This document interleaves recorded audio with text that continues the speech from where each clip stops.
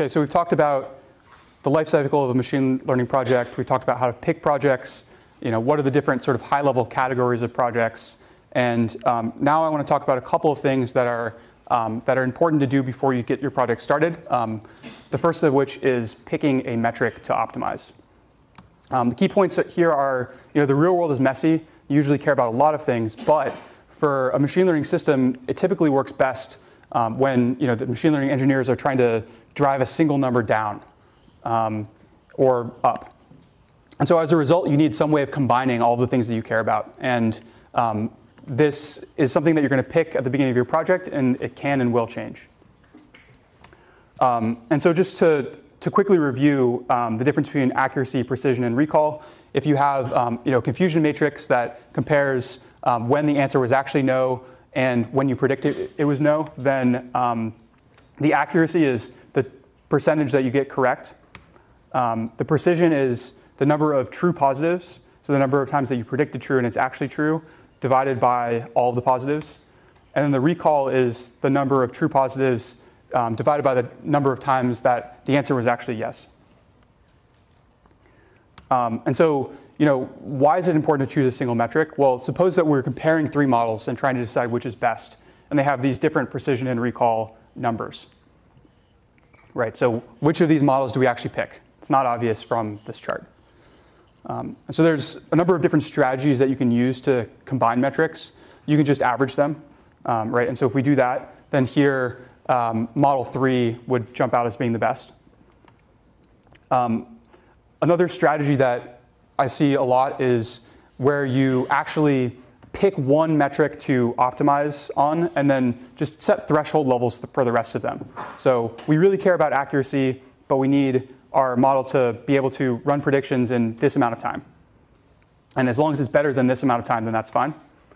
So I think, how do you choose which ones to threshold and which ones to optimize? It's sort of domain judgment. But you can also think about, which of the metrics tend to be least sensitive to model choice. So you want to optimize the ones that are more sensitive to model choice. And then which ones are already the closest to the desirable values. So a lot of times if you have, 3 metrics, one of them is really bad and 2 of them are good, you might threshold the good ones and optimize the bad one. And then choosing the value at which to threshold, again, a lot of this is downstream domain judgment about what is the tolerance that you need in order to solve the downstream problem. But you can also look at things like how well does the baseline model do, and how important is this metric to us right now, right? So if our baseline is already doing really well, then we can say like, okay, that's we'll set the threshold better. We want to do better than the baseline. And then if the metric is really important, then you might choose sort of a stricter threshold for that metric. And so an example here is we might say, we'll pick the model that has the best precision at a recall of better than 0.6. And if we do that, then model 2 will jump out as the best. And then there are also sort of more complex or domain-specific formula. So for precision and recall, there's a metric called the mean average precision. And what this means is if you plot the trade-off between precision and recall, so as you increase the recall, the precision decreases. And then you look at the area under that curve, and that gives you the average precision. And the mean average precision is just the average of the average precision taken over all of the classes that you're doing prediction on. And so, the example here is if we look at mean average precision, then maybe model 1 will jump out as being best here. So, to come back to our running example, so the way we might choose our metrics for this example are, we would start by enumerating the requirements. So again, our downstream goal is to do real-time grasping. And we know that we need less than 1 centimeter of position error, but we don't really know exactly whether it's 0.5 or 0.25 centimeters. And we similarly, we know that we have to have less than 5-degree angular error, and it has to run in less than 100 milliseconds to work in real time. Right, so let's say these are our requirements. Then what I would do is I would go and look at how well we're doing right now. So how well our baselines are doing. And so I might just train a few models. And what I would do is compare the current performance against the requirements. So like, let's say that our models have a position error somewhere between 0.75 and 1.25 centimeters, depending on our choice of hyperparameters. But all of the angular errors are around 60 degrees, right? So very, very far off. And the inference time is 300 milliseconds, right? So it's too slow still.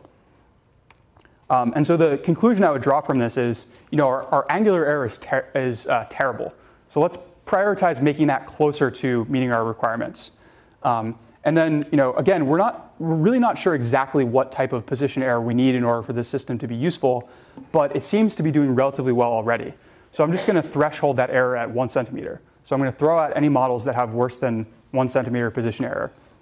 And then I think the last decision I would probably make here is to ignore runtime for now, right? So we're nowhere near being accurate enough for this model to work. And so let's prioritize making that happen, and then we'll figure out how to make it run in real time. And then the last thing that I would do is, just as the numbers improve, so as the angular error gets closer to what we need it to be, then I would revisit that metric and start to incorporate things like inference time. Okay, so to summarize, the real world is messy. You care about a lot of metrics, but you need to pick one. And so there are a lot of different ways of picking a formula to combine metrics, and that formula will change as your project goes on. All right, I'll take a couple questions. So yeah, what's an invalid metric? An example of an invalid metric. An example of an invalid metric. Yeah, I think metrics measure sort of the things that you care about your model performing well on, right? So if you pick I guess there's two ways that a metric could be invalid. Either it doesn't correspond to something that you care about, or it doesn't actually measure anything, right? So like, for example, I think you see this a lot in sort of in generative model applications where what you really care about is like you care about how good the image looks that you're generating. So you care about how realistic the face is that your model generates. But that's not a valid metric because you can't really measure that other than by having sort of humans look at it and provide some judgment. So that would be an example of an invalid metric. How do you look at projects where the satisficing metrics are a higher priority than simple optimizing metrics?